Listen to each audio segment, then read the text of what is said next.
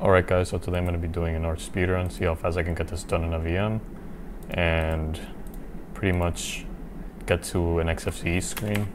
I give this a bit more RAM just so it doesn't lag out on the GUI, probably will anyways. Create this elsewhere, data pool, I have one here for whatever reason. Oh no I don't, never mind. Call this Arch, finish, choose volume, forward, Arch. Customize. It's gonna be UEFI install.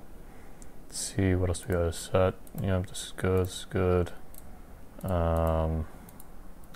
Should all be good here. Perfect. Close this. Come into the Arch to the next.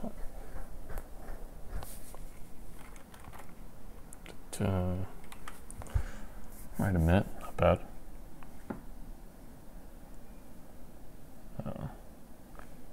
Probably gonna, not using any notes here, I'll probably use some notes later for grub.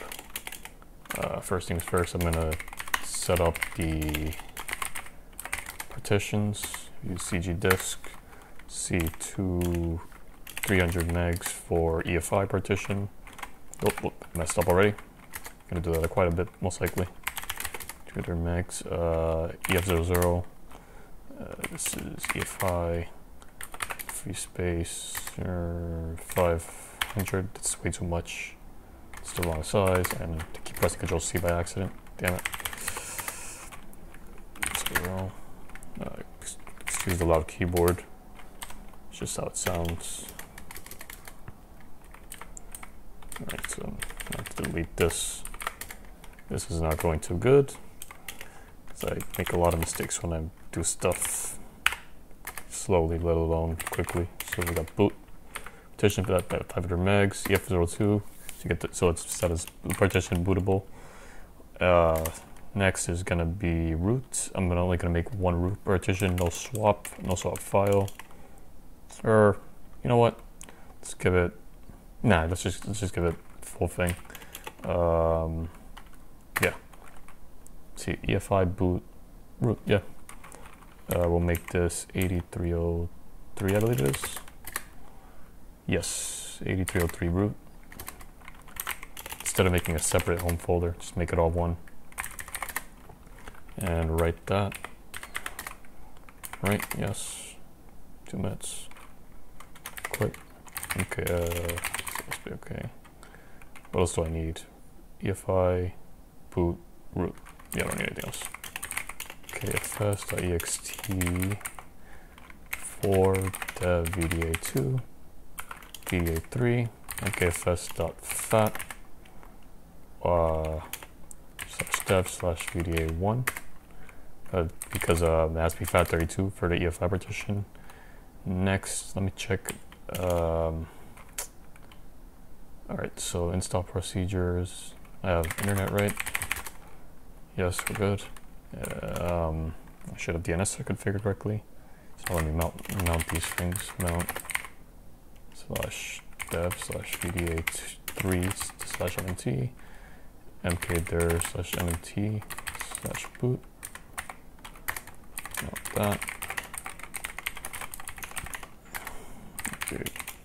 mkdir/mnt boot EFI. Dev boot. Oops. MNT boot EFI. Oops, I need the mount VDA1 in there. This is already way too much. Right, so then we can packstrap /MNT base-devel. I like to have those extra packages. Linux, because Linux no longer comes prepackaged with Arch. Need the firmware. Let's get grub. And network manager, because there is no default network manager that comes with Arch anymore either, or I don't think it ever did, but basically we won't be able to access the internet if we don't install that now. Probably should have installed EFI boot manager too, but we'll get to that later if you remember, because otherwise grub install won't work correctly.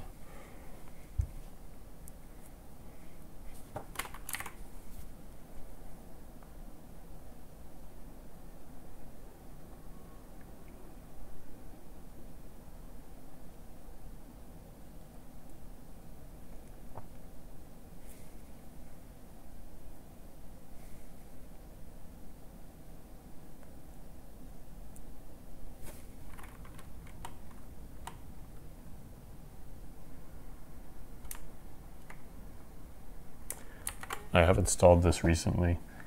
I did it approximately 2 hours ago just to make sure the differences in a VM were resolved. I wanted to see just how fast I could get this done after knowing things without looking at the documentation on the Arch wiki at all. Only time I will refer to my notes is for the grub install, since I do not know the flags I need. I could never memorize those. Alright, so now manifest tab, mnt, or -u, /mnt2/mnt /tfs tab. Boom, we got our FS tab generated. Arch to root. Do we need anything else over here? I don't think so. Okay, nope, let's do that last. Nope. No. Let's see host name. Let's call, whoops. I thought I installed Arch, Vim. Because I didn't install that too. And while we're at it, let me forget. Alright. Let's see host name. Call it arch.vert. Let's see host. 127.0.0.1 arch, copy paste this, arch.vert, and then this will be .1. Alright, let's see vconsole.conf, that's going to be for the keyboard, keymap equals US, and then we need the locale too, locale.conf, that's going to be lang equals n_us.utf8, yep, that shape.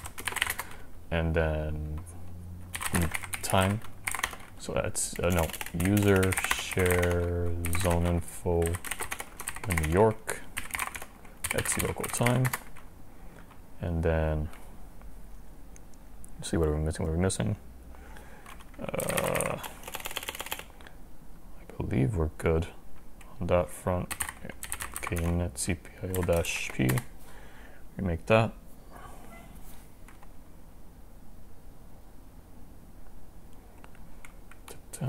Okay, it's about to finish. Let me pull up my grub notes, or just my Linux notes, which has the grub instructions. There we go.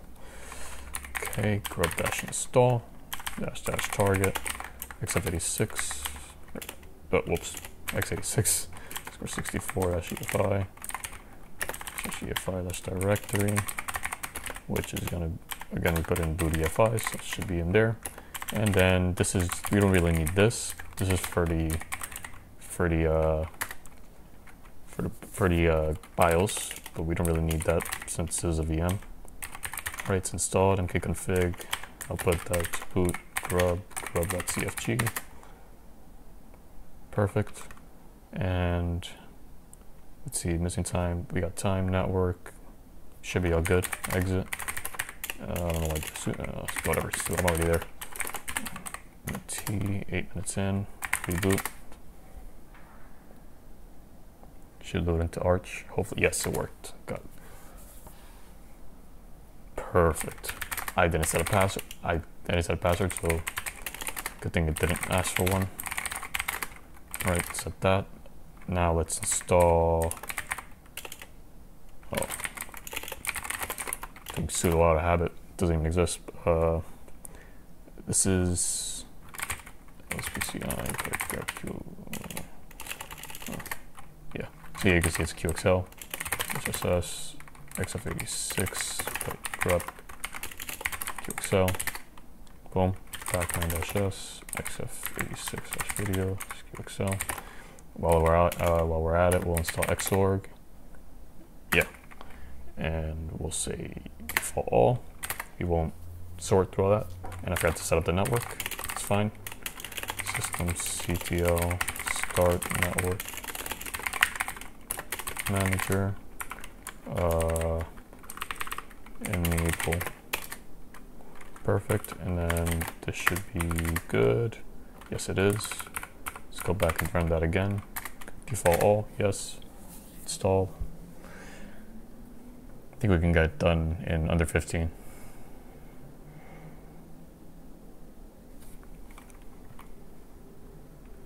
Don't need this anymore.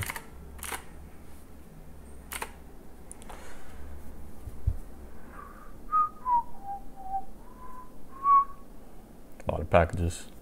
Probably could just install just a few, but I don't feel like memorizing which ones I need or like debugging which ones I do need it later.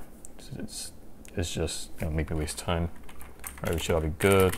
I just said I was gonna install XFCE, so let's do that. XFCE4. Install those packages. Yes. If you're wondering why it installs all these packages with this, with xorg as well, it's because it's a group of packages. It's not just one package of the DE.